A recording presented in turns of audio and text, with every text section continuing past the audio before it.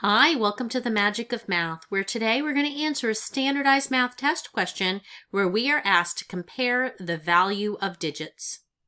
Here's our question.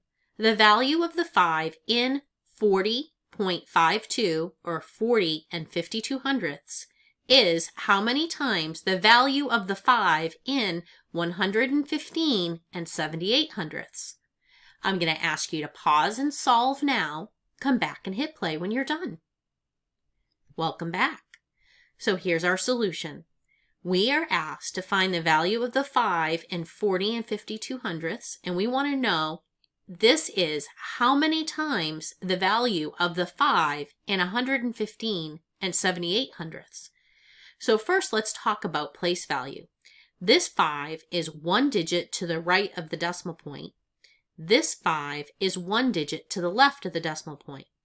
So when we look at these digits, if we just look at this number, 1.1, we have one value to the left of the decimal and one to the right. When we look at this, this is the ones and this is the tenths. So we can look at this, and if you look at it as a fraction, I think it's easier. This is 1 and 1/10. That's 1.1, 1 and 1/10. So how you read the value numerically is how you write it. So this is the ones, this is 1, 1, and this is tenths, 1/10. So we can see that this value right here is 1/10 the value of 1.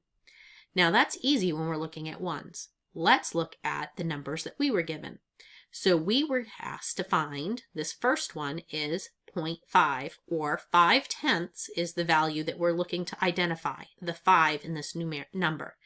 And then it says, is how many times? When we talk about is, that means equal to in math. This is equal to an unknown number times the value of this 5. Well, that's in the ones column, so it's just 5. So we're asked what number times 5 is equal to 5/10. Well, just as it was here, this is 1/10 of 1. This number is 1/10 of 5.